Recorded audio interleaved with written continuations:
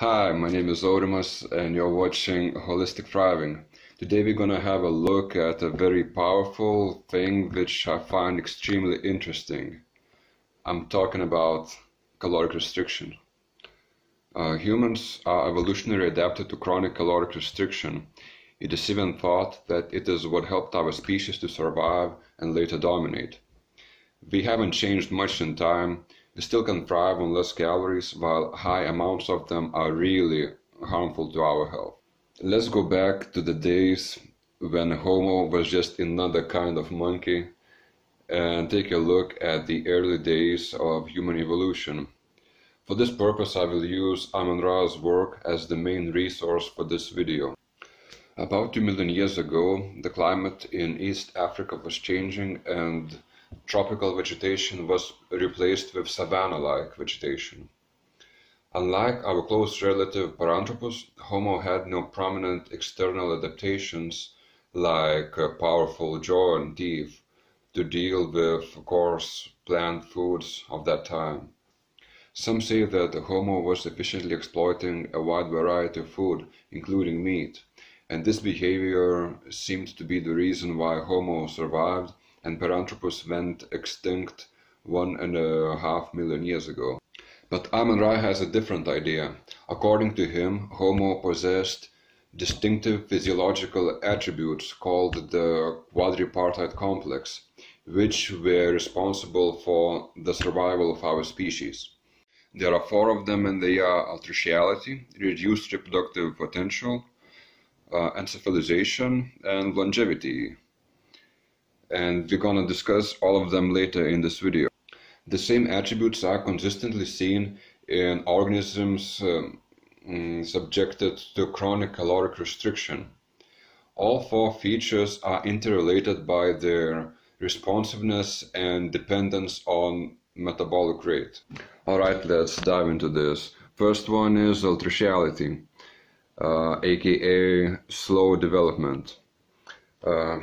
The developmental rate of mammals is mainly dictated by 2 hormones, thyroid and growth hormone. Under chronic caloric restriction, levels of these hormones are reduced and animals develop at slower rate. The adaptive gain is this: it reduces the quantity and quality of the food needed. Another interesting thing is human breast milk has the lowest protein content of any primate, only 7%, while the primate average is 20%. This adaptation is tied to developmental depression. Slowly growing infants can be sustained on milk of a lower nutritional content. Also, the nutritional profile of human breast milk suggests a perennial diet centered on low-calorie plant food.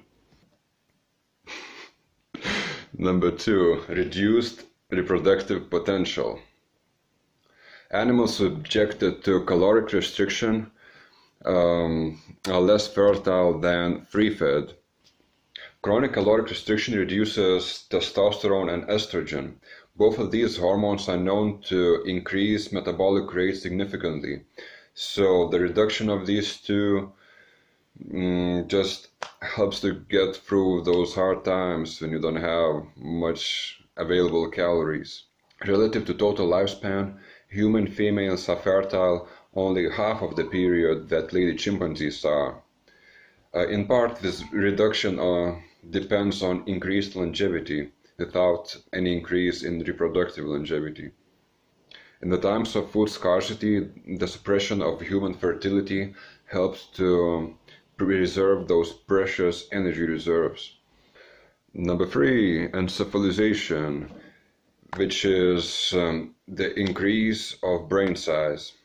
The human brain is 3 times the size of the average ape brain and 2 times of the Homo habilis, the first member of Homo genus. Brain is a privileged organ, receiving a disproportionate amount of nutrients. It is also exceptionally sensitive to metabolic deficits. The brain is the number 1 receiver of nutrients, while the rest of the body has to do with whatever is left. Even if there is not enough glucose in the body, then gluconeogenesis takes place to make glucose out of body fat.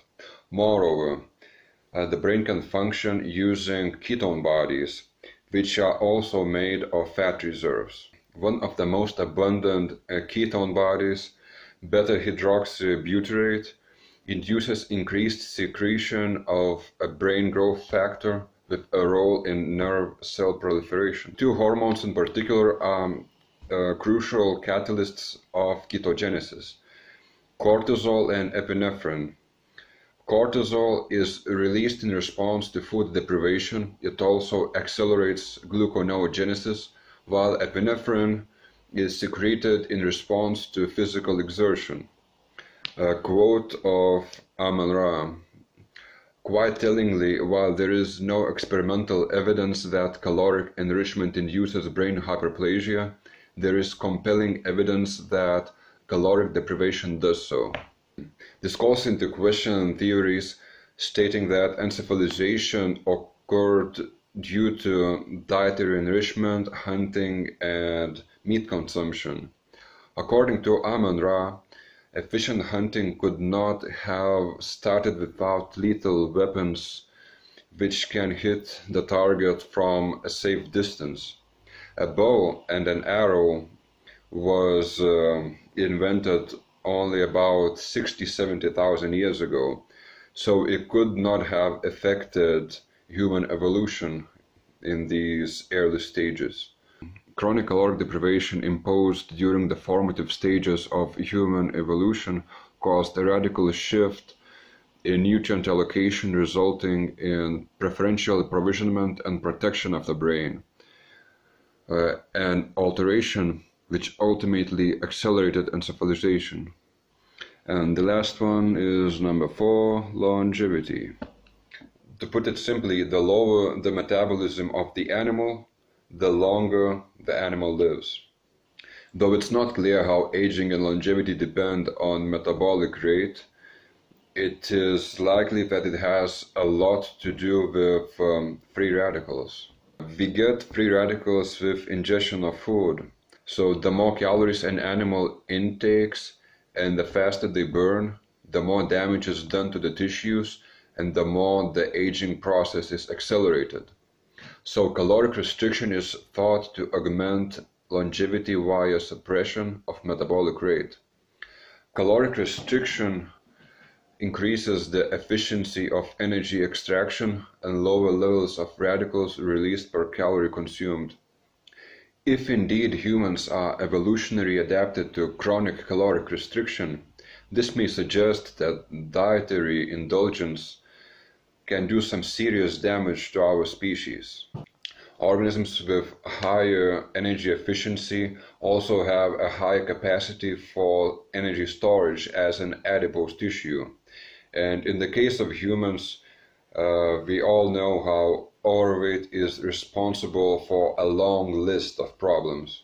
The reduction of metabolic rate is a universal response seen in various organisms subjected to caloric restriction.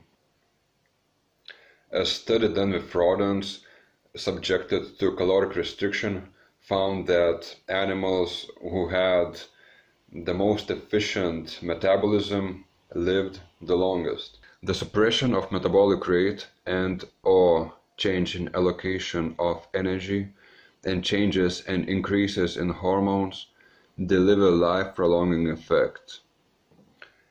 Okay, and best for last, I'm gonna leave you with a very strong statement.